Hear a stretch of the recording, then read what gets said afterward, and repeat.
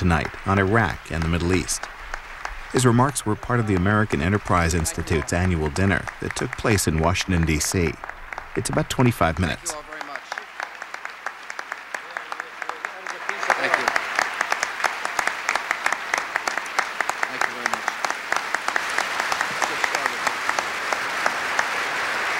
Thank you all very much. Thanks for the warm welcome. I'm proud to be with the scholars and the friends and the supporters of the American Enterprise Institute. I want to thank you for overlooking my dress code violation. They were about to stop me at the door, but Irving Kristol said, "I know this guy, let him in." Chris, thank you for your very kind introduction, and thank you for your leadership. I see many distinguished guests here tonight, members of my cabinet, members of Congress, Justice Scalia, Justice Thomas, and so many respected writers and policy experts. I'm always happy to see your senior fellow, Dr. Lynn Cheney. Lynn is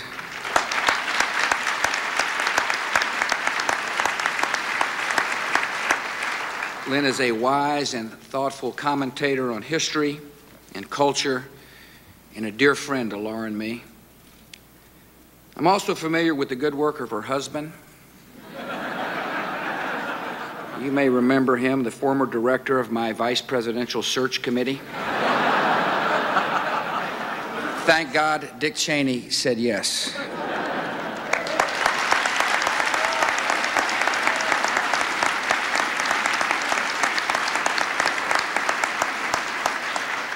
Thanks for fitting me into the program tonight. I know I'm not the featured speaker. I'm just a warm-up act for Allan Meltzer. But I want to congratulate Dr. Meltzer for a lifetime of achievement and for tonight's well-deserved honor. Congratulations, Dr. Meltzer.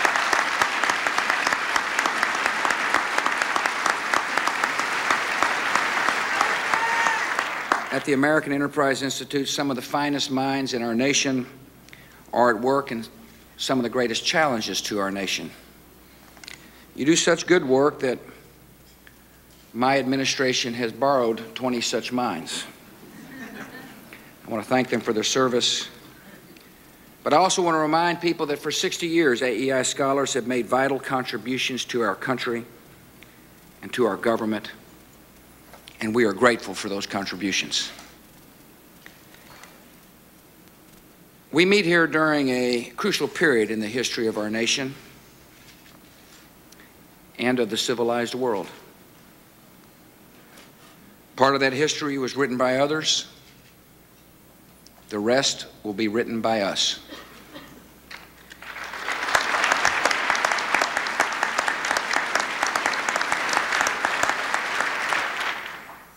On a September morning, threats that had gathered for years in secret and far away led to murder in our country on a massive scale. As a result, we must look at security in a new way, because our country is a battlefield in the first war of the 21st century. We learned a lesson.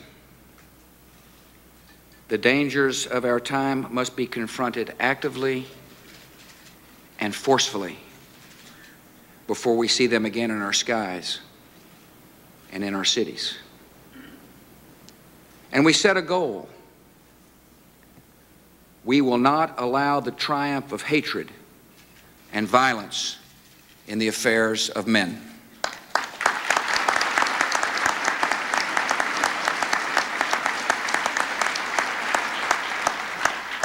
Our coalition of more than 90 countries is pursuing the networks of terror with every tool of law enforcement and with military power.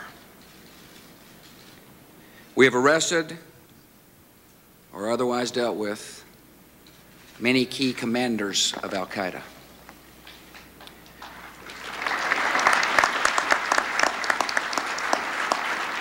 Across the world, we're hunting down the killers one by one. We are winning, and we're showing them the definition of American justice.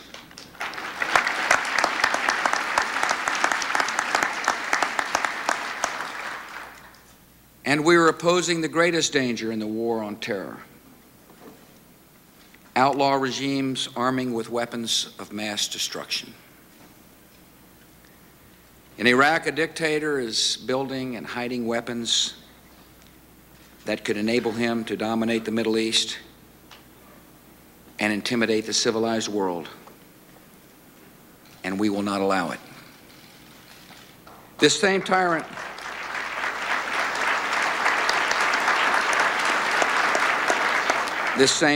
has close ties to terrorist organizations and could supply them with the terrible means to strike this country, and America will not permit it. The danger posed by Saddam Hussein and his weapons cannot be ignored or wished away. The danger must be confronted. We hope that the Iraqi regime will meet the demands of the United Nations and disarm fully and peacefully. If it does not, we are prepared to disarm Iraq by force. Either way, this danger will be removed.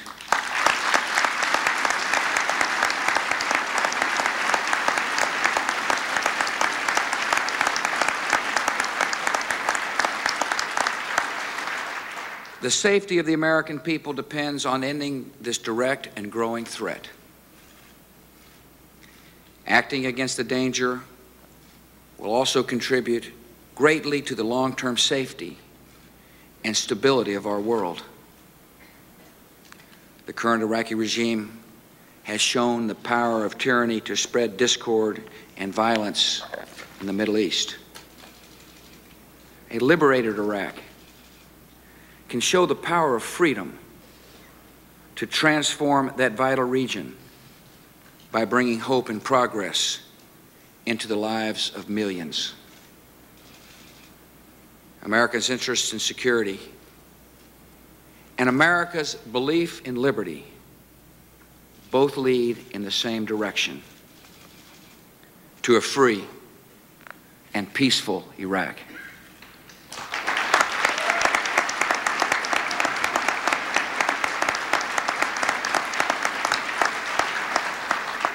The first to benefit from a free Iraq would be the Iraqi people themselves. Today, they live in scarcity and fear under a dictator who has brought them nothing but war and misery and torture. Their lives and their freedom matter little to Saddam Hussein, but Iraqi lives and freedom matter greatly to us.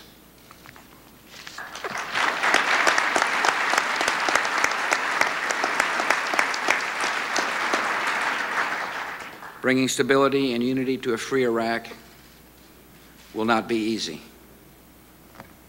Yet that is no excuse to leave the Iraqi regime's torture chambers and poison labs in operation. Any future the Iraqi people choose for themselves will be better than the nightmare world that Saddam Hussein has chosen for them.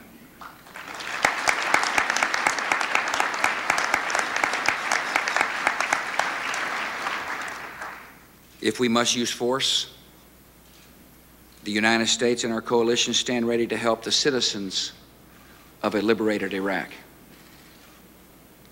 We will deliver medicine to the sick,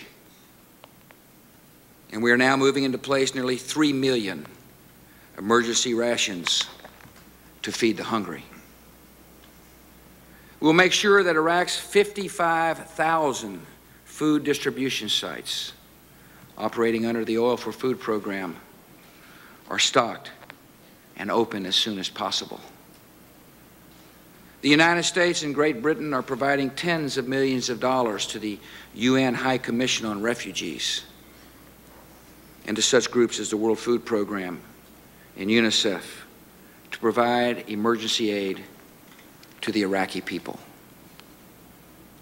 We will also lead in carrying out the urgent and dangerous work of destroying chemical and biological weapons. We will provide security against those who try to spread chaos or settle scores or threaten the territorial integrity of Iraq. We will seek to protect Iraq's natural resources from sabotage by a dying regime and ensure those resources are used for the benefit of the owners, the Iraqi people.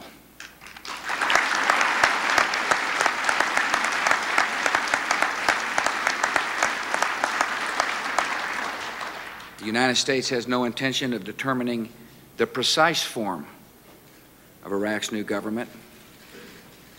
That choice belongs to the Iraqi people. Yet we will ensure that one brutal dictator is not replaced by another. All Iraqis must have a voice in the new government, and all citizens must have their rights protected.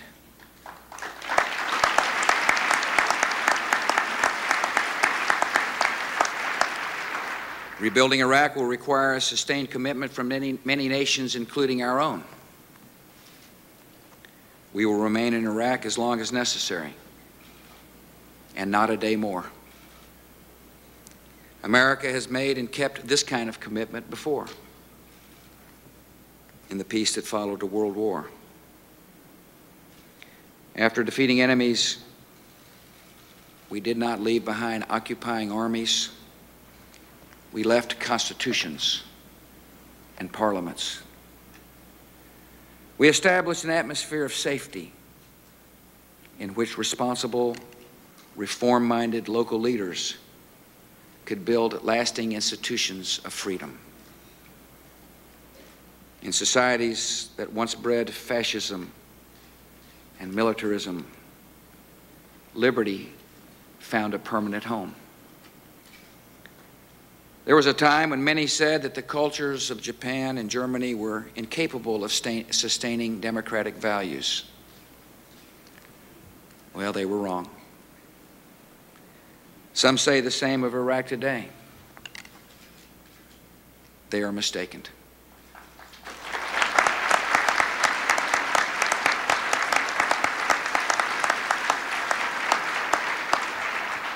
The nation of Iraq, with its proud heritage, abundant resources, and skilled and educated people, is fully capable of moving toward democracy and living in freedom. The world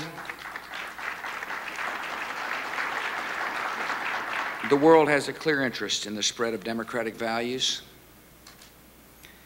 because stable and free nations do not breed the ideologies of murder.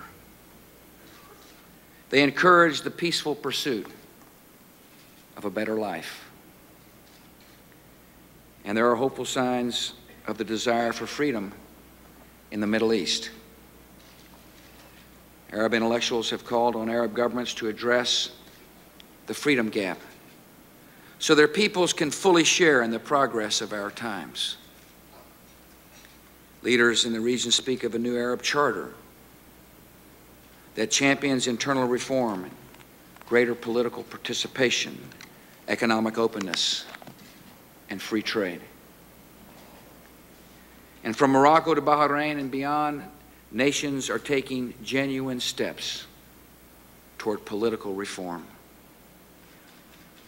A new regime in Iraq would serve as a dramatic and inspiring example of freedom for other nations in the region.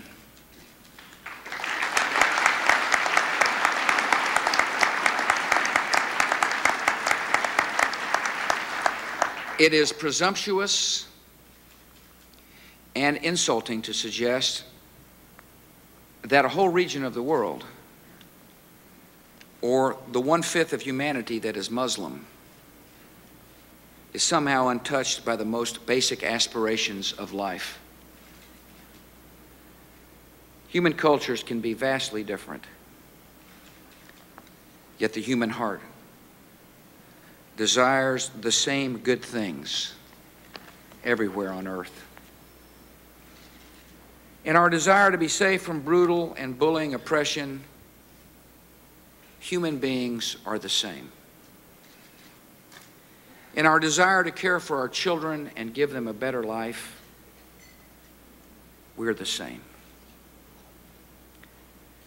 For these fundamental reasons, freedom and democracy will always and everywhere have greater appeal than the slogans of hatred and the tactics of terror.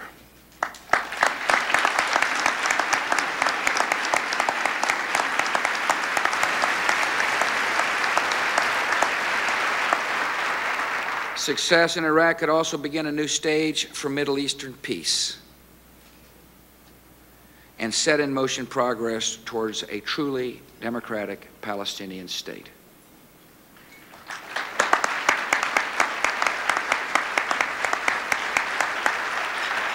The passing of Saddam Hussein's regime will deprive terrorist networks of a wealthy patron that pays for terrorist training and offers rewards to families of suicide bombers. And other regimes will be given a clear warning that support for terror will not be tolerated.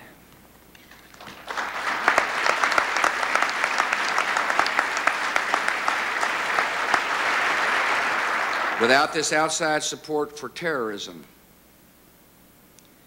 Palestinians who are working for reform and long for democracy will be in a better position to choose new leaders.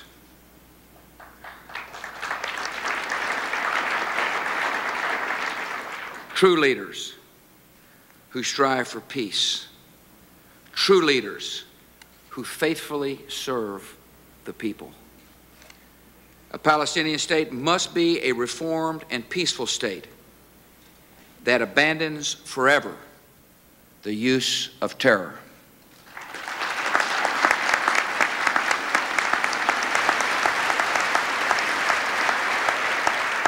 For its part, the new government of Israel, as the terror threat is removed and security improves, will be expected to support the creation of a viable Palestinian state.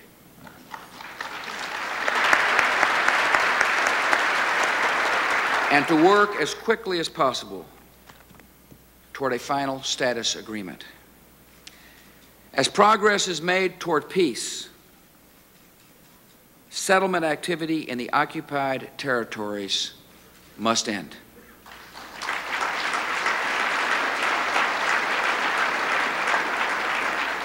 And the Arab states will be expected to meet their responsibilities to oppose terrorism, to support the emergence of a peaceful and democratic Palestine, and state clearly they will live in peace with Israel.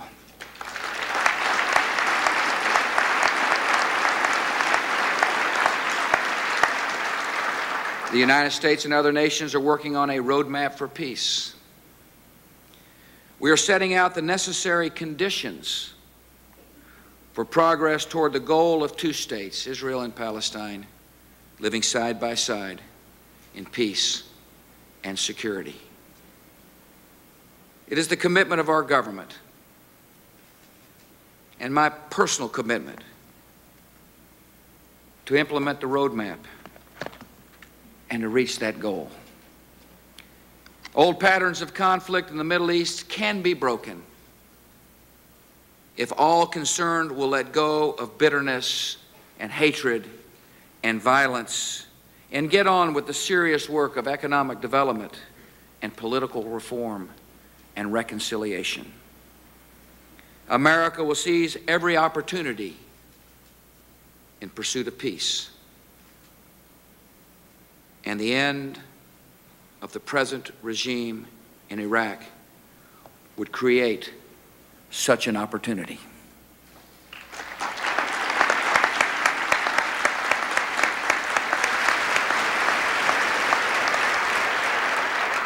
In confronting Iraq, the United States is also showing our commitment to effective international institutions. We're a permanent member of the United Nations Security Council. We helped to create the Security Council. We believe in the Security Council so much that we want its words to have meaning.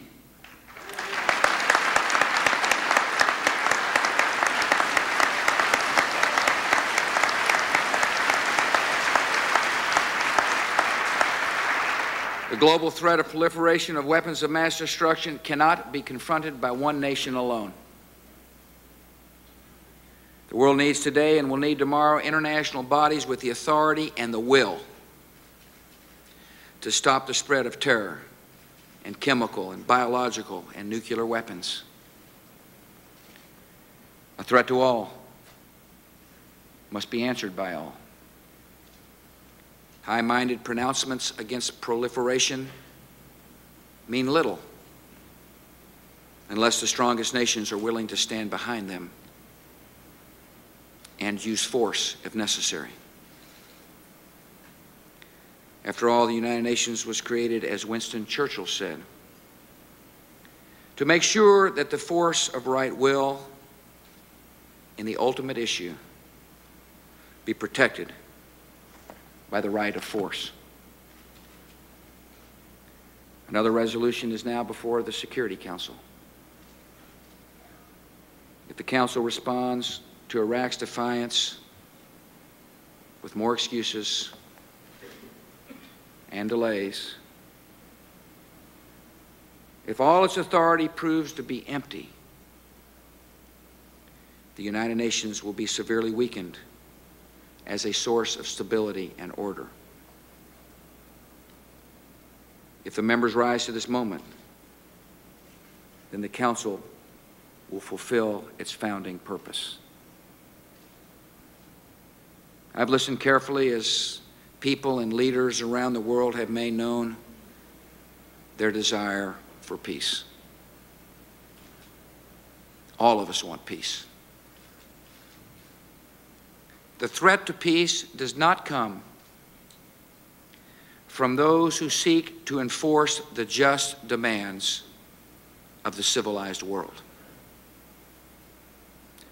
The threat to peace comes from those who flout those demands. If we have to act,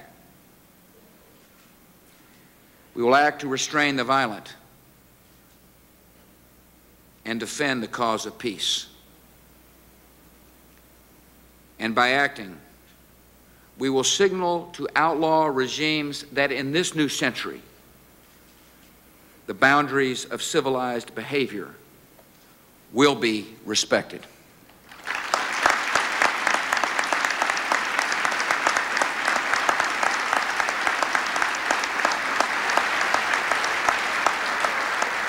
Protecting those boundaries carries a cost. If war is forced upon us by Iraq's refusal to disarm, we will meet an enemy who hides his military forces behind civilians, who has terrible weapons, who is capable of any crime. These dangers are real, as our soldiers and sailors, airmen, and Marines fully understand. Yet no military has ever been better prepared to meet these challenges. Members of our armed forces also understand why they may be called to fight. They know that retreat before a dictator guarantees even greater sacrifices in the future.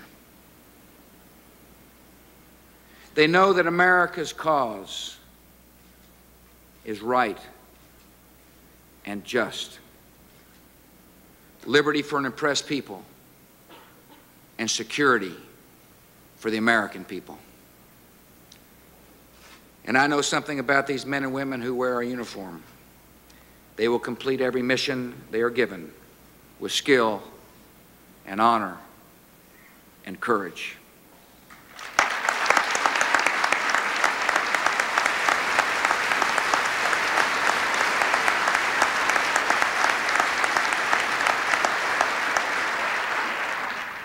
Much is asked of America in this year 2003. The work ahead is demanding. It will be difficult to help freedom take hold in a country that has known 3 decades of dictatorship, secret police, internal divisions, and war. It'll be difficult to cultivate liberty and peace in the Middle East after so many generations of strife. Yet the security of our nation and the hope of millions depend on us.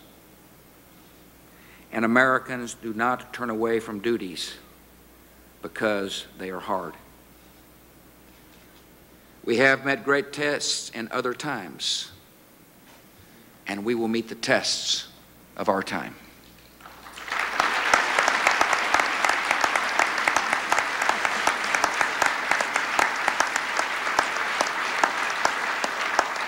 We go forward with confidence because we trust in the power of human freedom to change lives and nations. By the resolve and purpose of America and of our friends and allies, we will make this an age of progress and liberty. Free people will set the course of history, and free people will keep the peace of the world. Thank you all very much.